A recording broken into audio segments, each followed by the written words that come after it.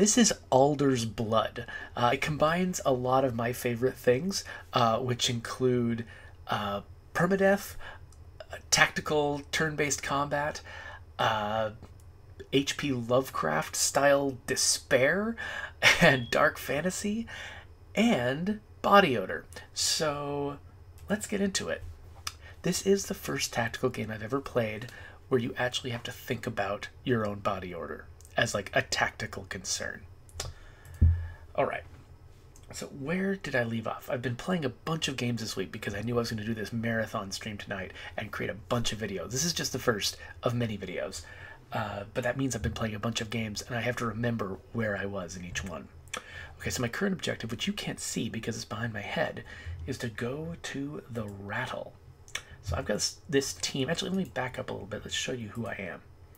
So I've got this team of hunters. They call themselves hunters. They're like monster hunters.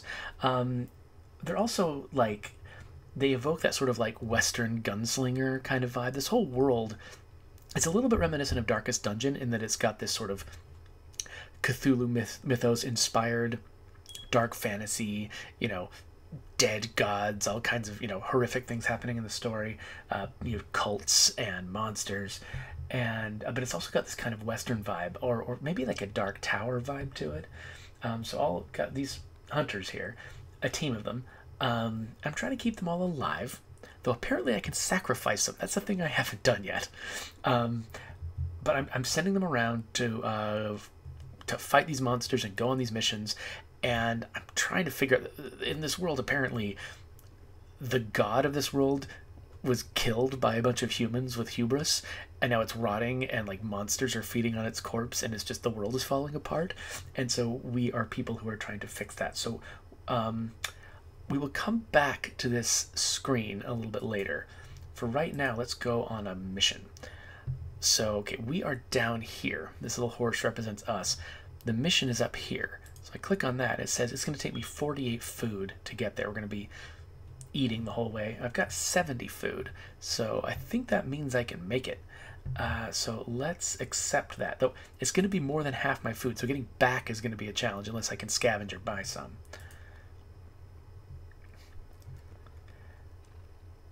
So we head over here, and we've got a journal entry. As we enter the village, the people scatter and disappear. A chorus of windows and doors slam shut through the streets. Are they scared of us, or is this something else? Maybe Ruth can explain. Let's talk to Ruth.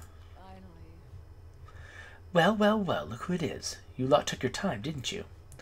Nice to see you too, Ruth. You said that hunters would be needed here. Duh.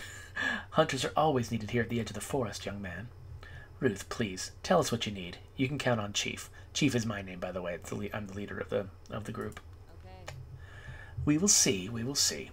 The villagers are frightened half to death, and we're not talking about standard woodland scares. Any sane person should be afraid of what's out there, but this is something else entirely. They talk of strange lights sighted above the tree line, horrible noises. They whisper that the ghost of the grim hunter is awoken. That must be why they scattered at the sight of us. They're good, honest people, but superstitious to the extreme. I suppose it serves them well alone out here in the wilds. The city does not support them? The city? Support this sorry lot? Certainly not. They're outsiders, Hunter. Only one step above you exiles. They're expected to play their part until a beast take their guts out. You can't change their lot in life, but you can help them. The question is, will you? Do the villagers know exactly where these strange noises and lights are coming from? Ugly Tom says it's all coming from the Hollow Woods, one of those old ruins deep in the forest. We'll see if we can find anything.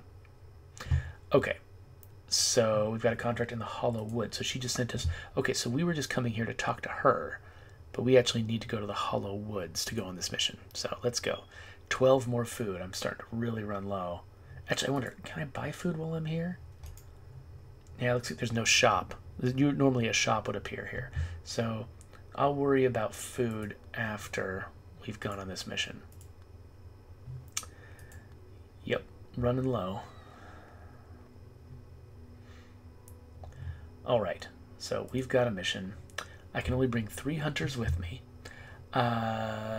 This hunter has some worrying levels of corruption. So let's swap them out for Renoir. I don't know. I think as they gain corruption, they gain negative traits that make them worse in some ways, while they're also like leveling up in other ways. Um, and so, yeah, if they're getting a little high, I don't want to take them to encounter some monsters. So I've got a guy with an axe and a pistol, big sword and a pistol, pistol and a knife, or a rifle and a knife. So, yeah, nice little variety. And this says here, get some prizes. Great, let's just go on the mission.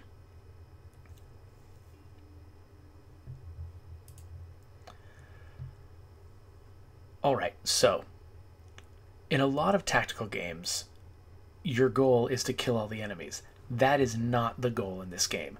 The enemies are deadly. If they notice you, they'll mostly kill you the turn they notice you. This is a very Lovecraft-inspired world where life is fragile, everything is beyond your reach as far as defeating things goes. And, I mean, you can defeat the enemies, but it takes careful planning and a lot can go wrong. So this is a watcher. I need to sneak around and not let this see me because it'll alert other enemies if it does. Several things to notice about the battlefield. It's hex-based, which is kind of fun and unusual. Every hex has got a dot on it. These purple dots are places where I'm concealed, but I'm only visually concealed in these dots. You'll notice each character has got this waft coming off of them. This is their smell. If you cross a monster with your smell, they will notice you and they'll come after you.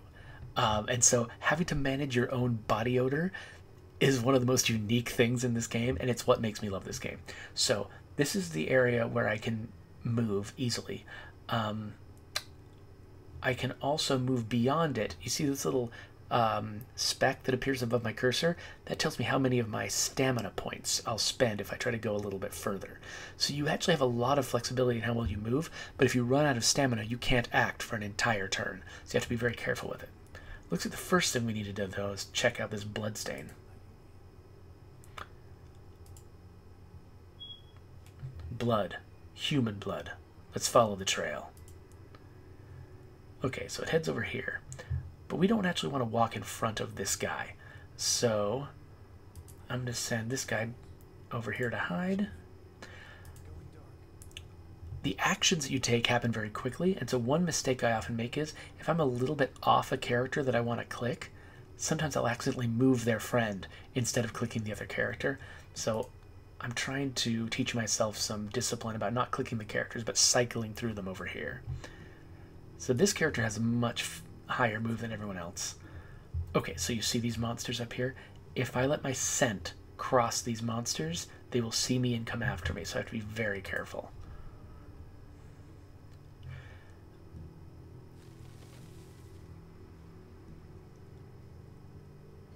Okay, so here's something I'm realizing. This watcher could see me if I run in front of it, but I don't think it has a sense of smell. It only watches.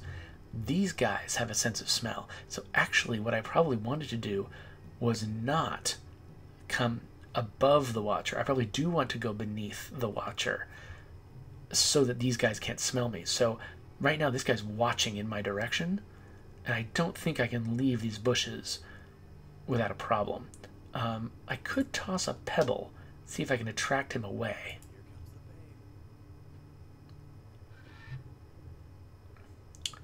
These characters sometimes say things that aren't quite appropriate, but I think this game is... I don't remember now if this is an early access game or not. It might still be in development, so I'm leaving nitpicks aside. Okay, so it looks like they're out of range now. Oh, nope. So these characters can be pretty unpredictable. There are some games like Invisible Ink where you can very tightly manipulate what the characters do in order to be able to stealth around them. That is not true in Alder's Blood.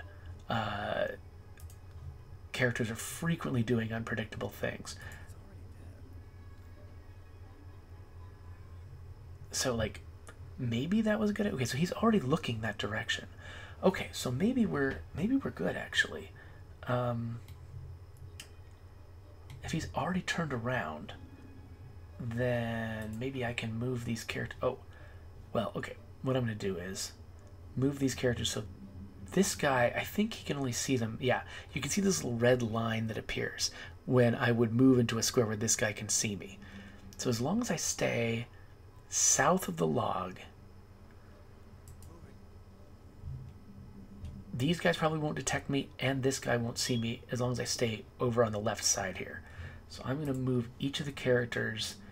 You see there's this little tiny yellow highlight that appears to tell me which side I'm taking cover from. I think the yellow is low cover and red would be high cover. So I hope that my characters are invisible down here from these guys who are moving around up there. And then the Watcher hopefully will go to sleep and my guys can dart across. Okay. Yes. Oh, it looks like we had some folks join me in the chat here. So we've got Awesome Twitch Dude. I can't tell you when stuff's coming out for State of Decay until the marketing folks tell me what I can do. Adam Survives is here, thank you. And yeah, it looks like Adam's headed to bed, but it's good to see you anyway. And Daisy Chainsaw is here, so thanks for joining me, everybody. Okay, so the Watcher's gone to sleep, so my characters can safely dart across the way. Can I take them this far? That makes me nervous. Let me go part way. You notice the waft of scent is still far enough south that the monsters that are up here can't smell us. If we had tried to cross up here, our scent would cross the monsters, and the monsters would come after me. So, okay, it looks like I can go at least this far. I'm going to spend 2 stamina to bring my character a little further. And I took that in 2 steps because I wasn't certain if there were going to be more monsters over here. But I don't see any, so that's giving me some hope. So in this game, you really hope each time that, like, basically, if I can get through an entire mission without any combat, that's a success. That's what you're hoping for. There's a lot of games where that's not the case, where you want to take out as many enemies as you can. In this game, you're just grateful to survive. And they try to train you in the tutorial. Okay, good. He can't see me. I'm recovering my stamina. That's what that... yeah, so each of my characters spent stamina to move further than they normally can. So Solomon Epstein just showed up and said, "Hey Jeff, so this is that Twitch that you kids seem to like so much." Yeah, so I feel like I don't understand Twitch at all compared to a lot of the folks that watch me and that watch the State of Decay stream. I feel like a complete noob, but I love it because it gives me sort of an opportunity and an excuse to play a lot of games that I might otherwise not feel like I had time to play, like Alder's Blood. You know, when I know that I need to sort of demo this game for a bunch of people, it really makes me take the game seriously and try to learn as much as I can from it while I'm playing it. Alright, so we again move people pretty far, so let's... Oh, this guy, I hadn't noticed him.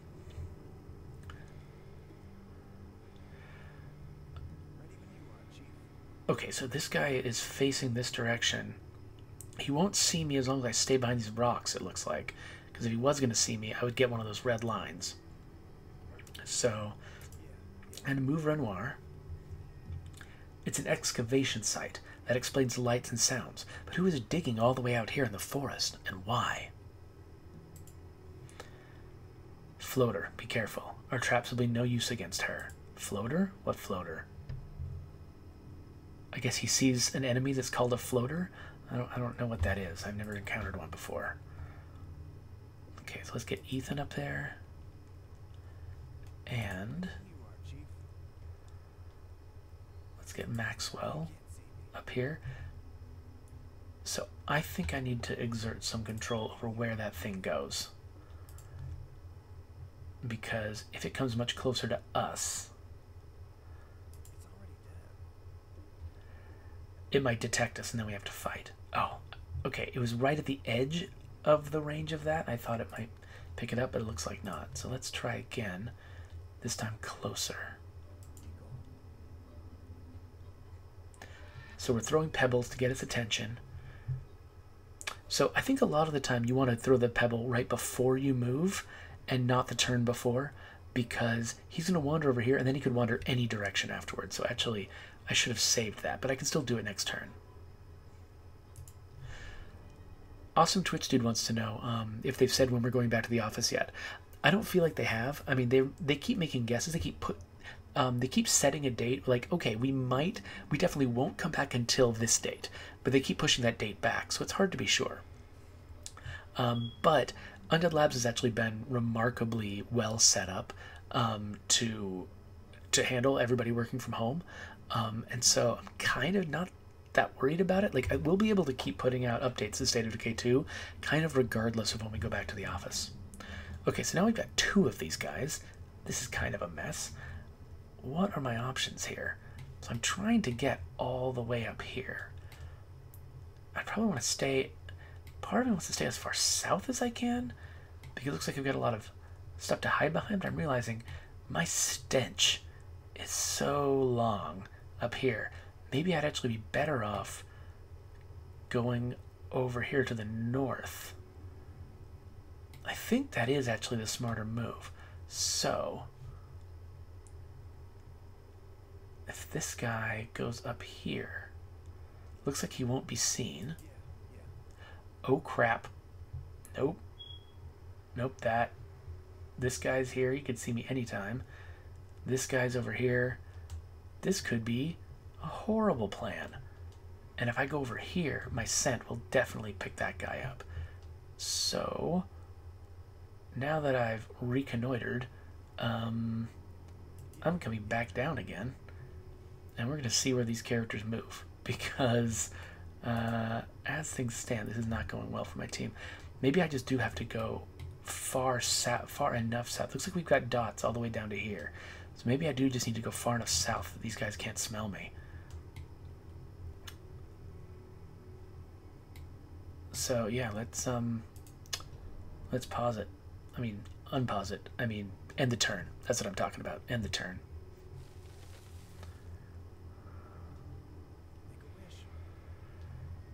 Okay, so I can see this guy. He's looking this direction. These guys are all just still staring at us. So, I think what we need to do is have Ethan toss a rock to get this guy pointed another direction. And then Maxwell, can Maxwell go anywhere without this guy seeing him? Yeah, it looks like if he goes here, that's a problem. But as long as he stays over here, he's okay. So let's move Maxwell down here. And then can Maxwell turn this guy around? Or does he even need to? Maybe he doesn't need to. Let's not attract undue attention if we don't have to. Okay, so can Ethan make it down here without getting seen? Looks like he can.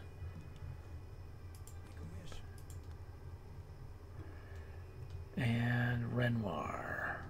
Oh, Renoir is going to have some trouble. He's got to go a long distance and... Oh, and these guys didn't make room for him in the bush. Well, that's the problem. There, Ethan, you move. Okay, now... Maybe Renoir just doesn't have enough movement points. He can't go far enough. Alright, well, let's not get Renoir killed. Let's just move him over here. And wait. Okay, so he went to investigate. He's like, nothing here. And then, now we don't know where he is. That's going to be a problem. Knowing where your enemy is very important to be able to sneak past them. So let's... I think Maxwell's at least my most agile person. Okay, let's move him here. Okay, his smell is just barely gonna miss this guy. The other guy, he might be getting too close. I don't know about this. Ooh, okay. If this guy turns around and goes the other way, Maxwell will be smelt. In fact, okay, let's go one step at a time. Okay. I think Maxwell might be the only one who can go this way, because the others don't have enough stamina to get by. Because that monster's right here. Okay, let's move Renoir down here. And Ethan right here. I think we're going to be okay. Let's see. Okay, he stayed out of scent range.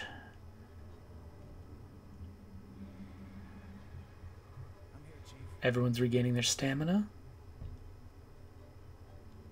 Ranithcord asked, does silver have any special properties when fighting these monsters? If so, you should give Maxwell a silver hammer. I don't remember if silver had anything to do with it. I think that I think they're using mostly normal weapons.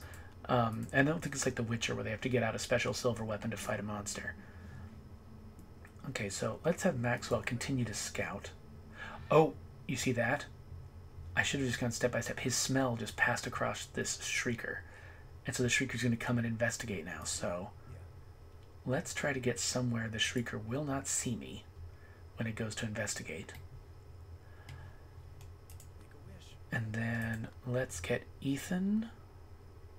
Okay, if Ethan goes straight east, I think... Whoa, okay, there's the floater. That's scary. Am I actually going to get through this entire session without combat? If I do, that's great for me. I don't know if it's great for the stream, though.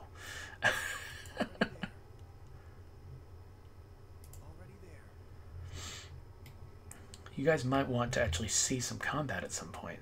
Well, we'll see. I'm sure I'm going to do a terrible job at something, and we're going to get into a fight, and I'm going to get everyone killed. I mean, that's pretty normal. Alright, he's poking around. He's not going to look... Oh, he's looking towards me. Oh, he sees us.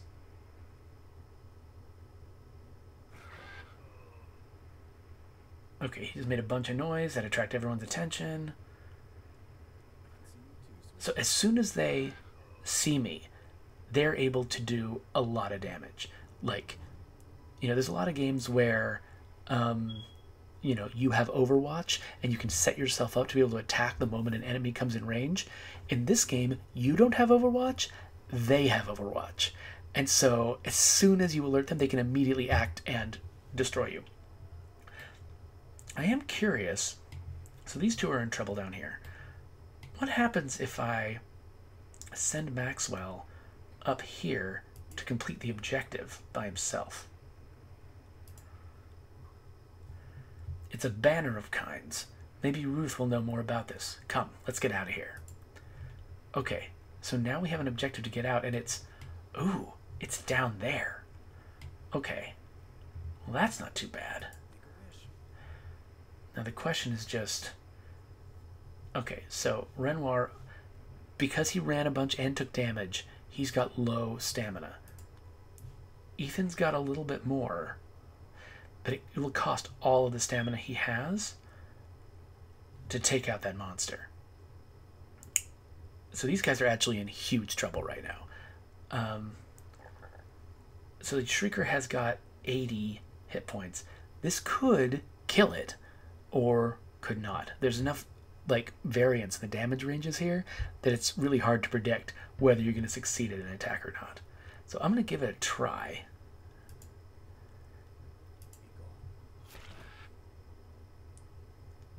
Okay, so I took the Shrieker down, but I also took Ethan down because Ethan used all of his stamina doing that. Similarly, Renoir, because he's got a net, so he can, and this only costs 1 stamina. So what he should do is get out of attack range of this guy and net this guy.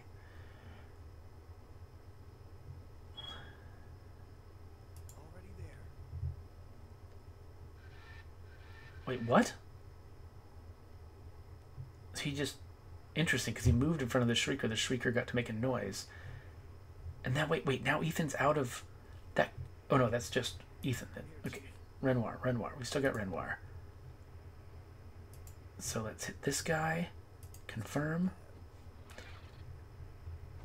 Okay, so he's immobilized.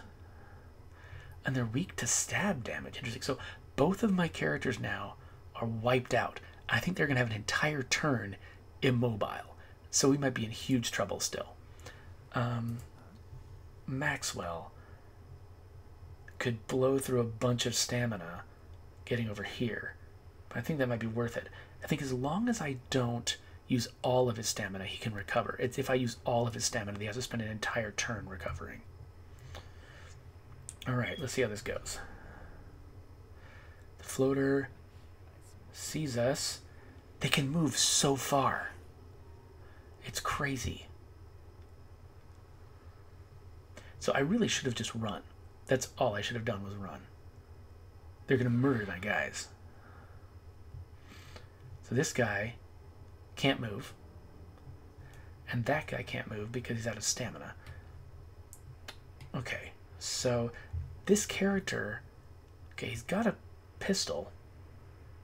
But the pistol only does 20 to 60 damage. You can't actually kill a shrieker in one go. And my guys are going to be out for another turn. So they're just screwed. Yeah, I really should have run. Hey, thanks for joining me, Daisy Chainsaw. Yeah, I expect that a lot of folks who are watching me are going to have to run because it is super late at night. Alright, well, Maxwell is going to run over here and maybe take a pot shot at somebody. Who can he shoot? Let's shoot this the other shrieker, one that's down, to just kill it.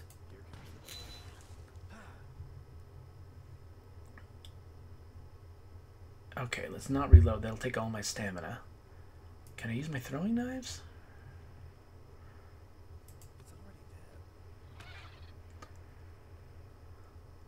Okay, it'll only take half a stamina to do that again. And if I cost it enough stamina, it might not be able to attack. Okay, cool. So I've only got 2 enemies that can attack. My guys might survive this. Renoir's probably dead. Ethan might survive it.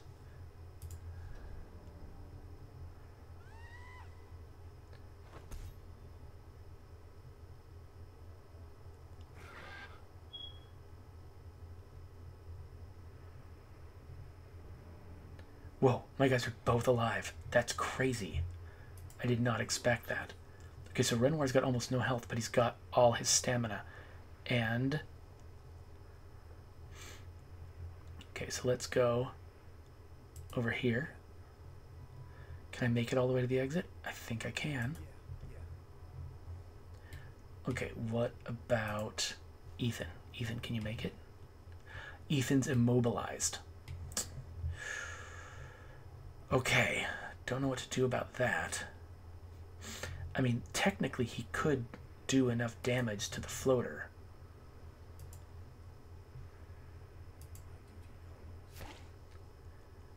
Oh, to put it on the ground. Okay. Okay, cool, because it wasn't... I think it's not the health damage that took it down. It's the stamina damage that took it down. So, cool. He's got 2 stamina left. Looks like doing anything else, though, is going to cost him too much, so we can't do that. However, Maxwell might be able to do something. So Maxwell can get right up behind this guy. Already there. Switch to his blade. Costs 2 stamina to do this. Okay, well, Well, he can't afford to do that again. He only has 4 stamina. But if he throws a knife in its face, then it collapses. This one's probably going to get up next turn. And I'm not sure what to do about that. But at least my guy who's got the worst damage done to him is out of the way. So let's see if we survive this. Okay, good. He went after my guy who hadn't taken any damage yet. Everybody else is down for the count. Ready when you are, Chief. So the question is, can Ethan move? Yes, Ethan can move. So Ethan's going to get in this circle. And Maxwell is going to get in the circle. Notice, I am making... Oh, wait. Maxwell doesn't have enough stamina to make it all the way. Oh, my gosh. So everyone's going to get up. Ugh. So why did he not recover stamina? That's interesting. Okay, so we're not quite ready to go yet, apparently. Hopefully we survive this next turn.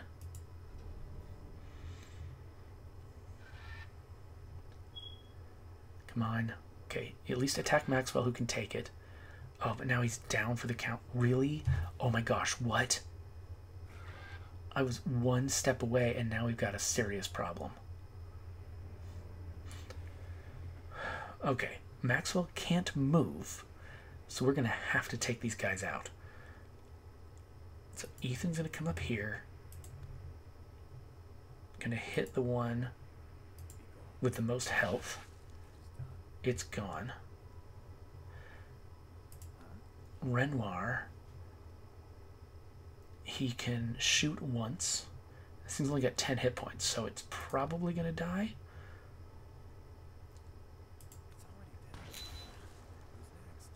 Okay, okay.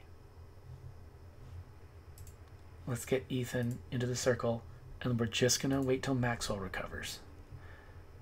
Oh, has the floater lost us? The floater doesn't know where we went because we left while it was unconscious. That's awesome. All right, Maxwell, get in here. Okay, so that is a typical mission in this game. That's how this goes. You spend most of the time trying to avoid conflict. You make some stupid mistake. You nearly get killed, and you barely get out with your life. All right, so, ooh, level up is available. That's cool. Okay, so we're here now. We've finished the mission. Our characters are almost dead, so let's go to camp. So, we gotta set our camping tasks. Somebody's got to stand guard in case somebody attacks us. So I'm going to have the person with the most health stand guard. These three all need to rest and recover their hit points. Now, if I wanted to, I could have one of them craft something. In fact, I've got some crafting tasks queued up here. But right now, they just need hit points. That's all they need. Oh, wait. We have one more problem, though.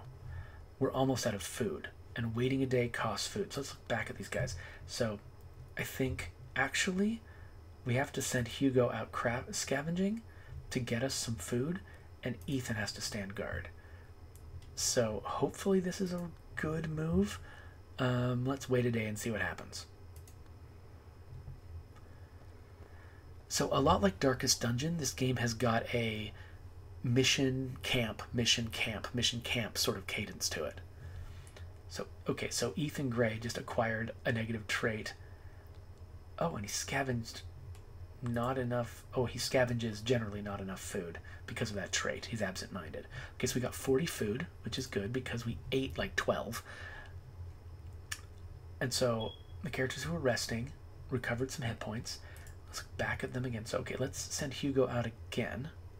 Just get, wait, because... Wait, let's look at our characters again. I think... Hugo's not... Okay, yeah, Hugo scavenges extra food, so we want to send Hugo out scavenging. Who was it? Oh, so I love this, that Maxwell is smelly. And so that means that he actually has a bigger scent trail than everybody else. So we could pick a positive trait for him to get because he leveled up. Okay, so I'm pretty sure... he can eat less if I pick this, which I think is really important for when we feel like we don't have enough food.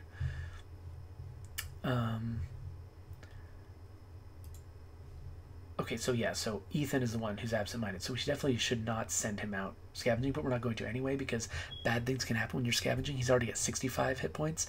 We need this guy to heal up before we would send him out anyway. And then Renoir is the one I got him injured in my very first mission, and so he didn't go out a lot of missions with the other one, so he's kind of behind on the leveling up curve. Oh, let's restore your health faster, because you need it. Alright. Anyway, so camping tasks. So this guy is going to guard. He'll scavenge. These two are going to heal. Let's wait another day.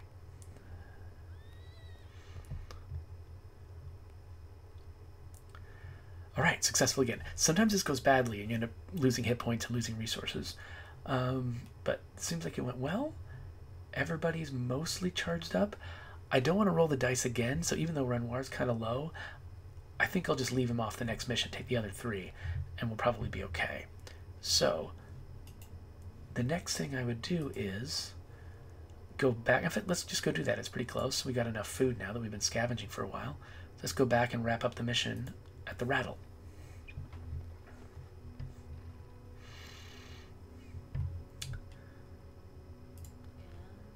Find any ghosts? No ghosts, no. Seems to be humans, in fact. Looking for something underground. They were gone when we arrived, but we found this. Moore? But what business has that swine rooting around in the forest? You know who this belongs to? Everyone knows Cornelius Moore, at least in the city. He's a banker, fat, rich, and a member of the ruling council of the city. Where can I find him? Did you mishear me, Hunter, or are you simply daft? The ruling council is inaccessible to one such as yourself. Do you think Cornelius Moore, minister of the coin, will meet with an exile impulsively? You need connections, someone close to him, someone like me. Ruth, are you sure about this? I don't think you'll be happy after the way you left things. Quiet, Duke. You don't know the half of that story. I have the Ophraptor on my finger in ways that neither of you can understand. Excuse me, but I don't think I follow. Of course you don't. Cornelius and I were engaged once, a long time ago, back when I was young and fair. You may think me frail, boy, but unless you want a split lip and a red cheek, you'd better mind your manners. I'll arrange a meeting with Cornelius. Meet me at the market in 2 days. In the meantime, you can help the villagers. There's some other tasks they need doing about town. Just let them know there are no ghosts out in the woods first. All right, see you in 2 days. Maybe staying out here wasn't such a bad idea after all.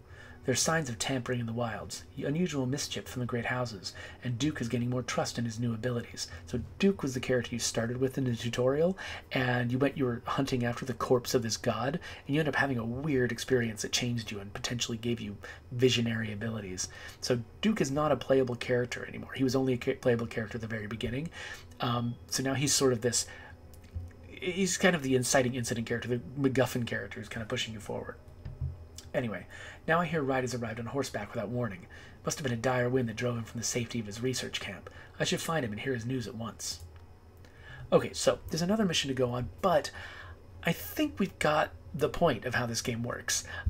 So, you know, it's kind of fun. I've been getting really excited about tactical games in the lead up to the release of what was it called? Chimera Team, Chimera Squad, Chimera something, the new XCOM spin-off. And luckily the universe has provided, and there's a lot of other tactical games coming out right now, and Alder's Blood is one of them.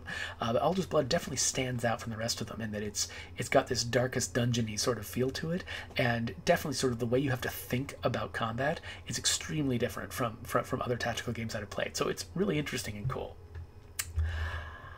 But for now, we are going to get out of here and move on to our next game.